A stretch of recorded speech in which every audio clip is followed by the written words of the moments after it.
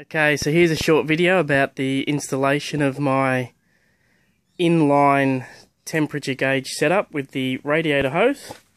1950 Austin A40, so pretty old, no gauges in this thing.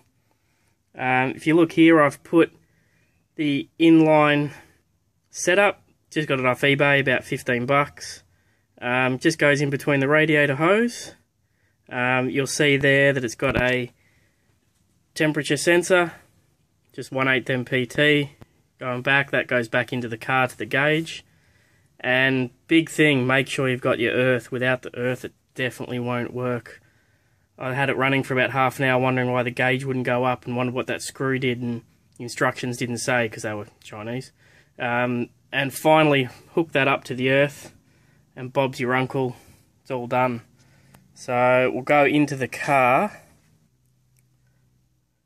So we're now in the car, just installed a small gauge down the bottom on the little shelf down here. Pretty hard to see in the dark, but I'll turn the ignition on. And there you go. Gauge was about $12 off eBay again, so the whole thing, including wirings, probably cost about 30 bucks. But works really well. Simple parts, makes it so much easier, especially on an old car like this, to know what's going on. So pretty easy to do yourself.